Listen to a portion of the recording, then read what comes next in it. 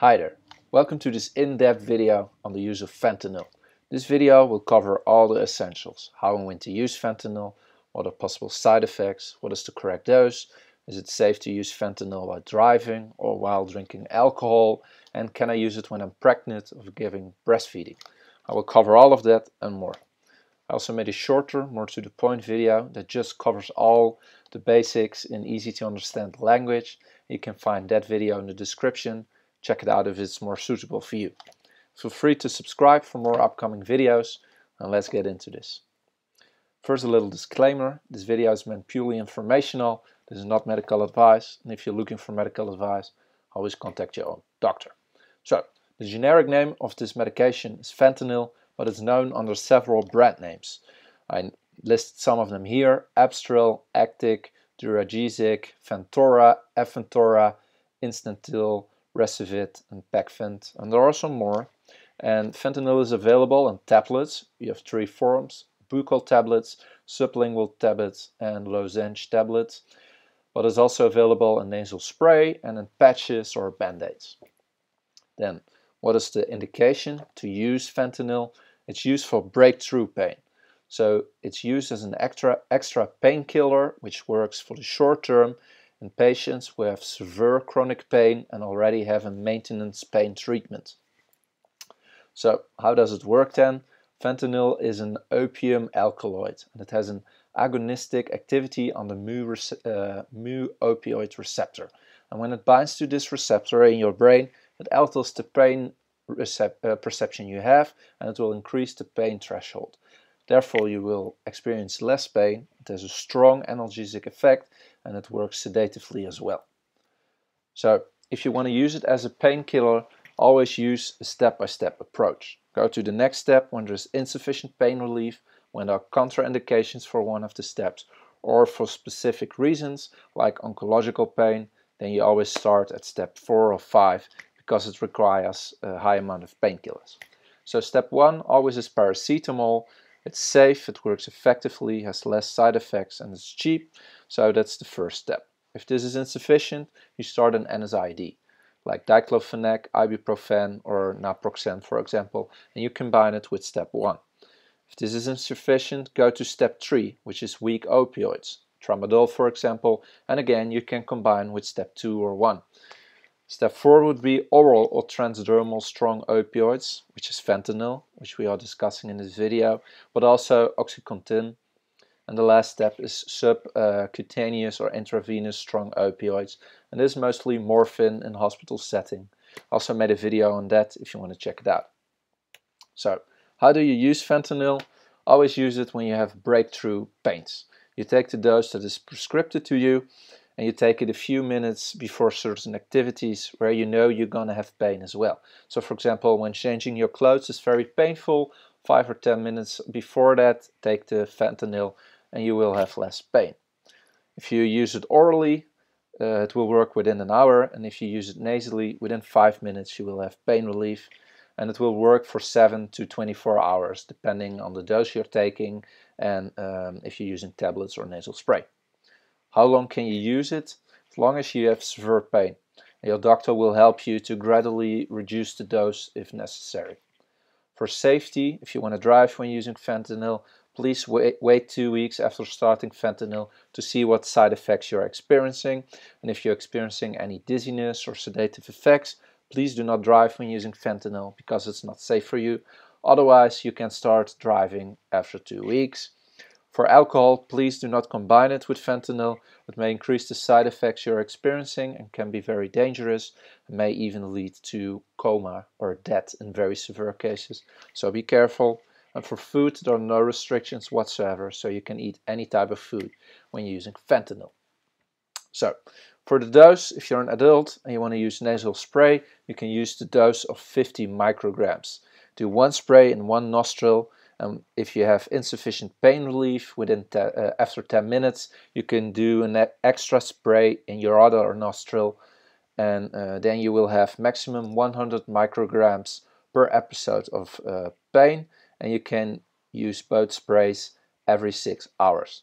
If you use tablets, buccal tablets, you start with the dose 100 micrograms, but can go up to 400 micrograms. If this is insufficient, repeat the dose after 30 minutes. So you take maximally 800 micrograms per time, and you can do this every 4 to 6 hours if necessary. If you want to use sublingual tablets, start with the dose 100 micrograms, but you can go upwards to 400 if necessary. And if it's insufficient after one dose, repeat it within 50 to 30 minutes. Then you can maximally take 800 micrograms per episode of pain, and you can do this every 6 hours. And lastly, if you're using lozenge tablets, use 200 micrograms per time, repeat it after 30 minutes if you still have a lot of breakthrough pain, and you can do this every 6 hours. So, fentanyl is a very good painkiller, but it also unfortunately has some side effects. Very commonly, more than 1% of all people has any of these side effects. So somnolence, sedative effect, dizziness, headache, but also nausea, vomiting, or constipation, or asthenia and itching. Commonly, 1 to 10% of all people will have any of those. So confusion, disorientation, anxiety, fatigue, abnormal thinking, migraine, anemia, neutropenia, taste disorders, weight loss, dry mouth, dyspepsia. There can be some visual disturbances and meiosis, tremor, muscle pain, back pain, and allergic reactions.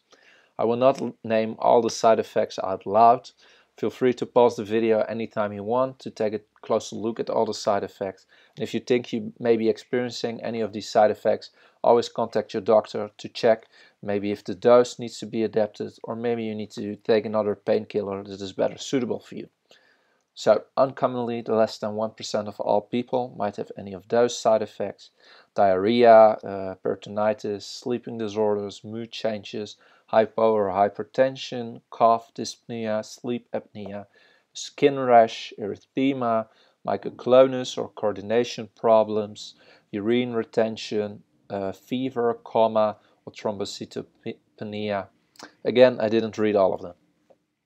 Rarely we see hiccups or hypogonadism, and very rarely we can see a libido loss, an androgen deficiency, withdrawal symptoms, peripheral edema, or insomnia. So that were all the side effects. Then the use of fentanyl can also have some interactions with other medications, so please be careful for that. When combined with alcohol or central depressants like gabapentin, anesthesics, antihistamines, anxiolytics, opioids, or muscle relaxants, the combination of these medications can increase the depressive effects and the sedative effects fentanyl has on your central nervous system, may lead to respiratory depressions, and in severe cases even to apnea, coma, and even death. So please be careful. The same can be said for the use of fentanyl and sedatives like benzodiazepines or opioids. Again, this increases the sedative effect fentanyl can have on your central nervous system, may lead to respiratory depressions and to coma and death. And therefore always use the lowest possible dose of both medications for the shortest amount of time, and always check on your patient very carefully. Some other interactions are fentanyl and MAO inhibitors, selective serotonin reuptake inhibitors, or NSRIs. Combination of those medications can lead to serotonergic syndrome, which is very serious and can be dangerous, and therefore you need to stop using a MAO inhibitor before you can even start fentanyl. Wait 2 weeks after the stopping, and then you can start fentanyl. When fentanyl is combined with a CYP3A4 activator, like carbamazepine or rifampicin, and I name some others, this can reduce the effect of fentanyl and may decrease the pain-killing effect you're experiencing. So take that into consideration. Then, when you want to use fentanyl but you're pregnant, know that this might be harmful for you and your baby. It can lead to an opioid addiction of the fetus, but also to neonatal abstinence syndrome when the fetus or the baby is born. So our advice would be not to use fentanyl during the pregnancy, only do so on strict indication, but be very careful. For lactation or breastfeeding, know that fentanyl passes through in the breast milk to the baby and may lead to respiratory depression in the baby, but also to other adverse effects like sedation of the central nervous system. So be very careful, and we advise not to use fentanyl when breastfeeding. There are some contraindications against the use of fentanyl. So please don't use it when the patient has acute respiratory depressions in asthma or in COPD, when he had a brain trauma or increased intracranial pressure. Also don't use it when there is hypovolemia or hypotension in the patient, when the patient has myasthenia gravis, or when there is any acute pain, because fentanyl is only suitable for breakthrough pains. Then when somebody takes too much fentanyl, it can lead to an overdose, which has the following symptoms. So respiratory depression, which starts with bradypnea but may lead to apnea and coma, loss of consciousness, deep sedation, bradycardia, hypotonia, ataxia, hypothermia, convulsions, and meiosis. So those are the symptoms someone can have when he has an overdose of fentanyl. Then when you see someone who has this, the therapy is intravenously naloxone, and you give 0.4 milligrams, and you can repeat this dose within 2 to 3 minutes if you don't see any effect. And then my last topic, the kinetic properties of fentanyl. The resorption of buccal tablets is almost 50% and is done fastly. The first pass of buccal tablets is 65%, of lozenge tablets is 100%, but it's quite slow. Of sublingual tablets is 70%, and nasal spray is almost 90% first pass. The Tmax, so the maximum dose in your blood, will be for buccal tablets within 47 minutes, for lozenge tablets in 20 to 40 minutes, sublingual tablets 20 to 240 minutes, and nasal spray within 12 to 20 minutes, which will work fastest. Then the metabolism is mostly done by liver, by the enzyme CYP3A4, and it is metabolized in an active metabolite norphentyline. Elimination is done by urine, 90% is eliminated as a metabolite. And the time it takes your body to eliminate half of the dose in your blood is 22 hours for buccal tablets, 7 hours for lozenge tablets, 20 hours for sublingual tablets, and 3 to 4 hours for nasal spray. So nasal spray works the fastest, but also stops working the fastest. And buccal tablets take longest before they are active, but also work the longest. So that seems about right. So this was my in-depth video on fentanyl. I hope you learned something. Feel free to subscribe for more upcoming videos. Also made a shorter video. You can check it out in the description on fentanyl. Thank you for watching. See you next time. Bye bye.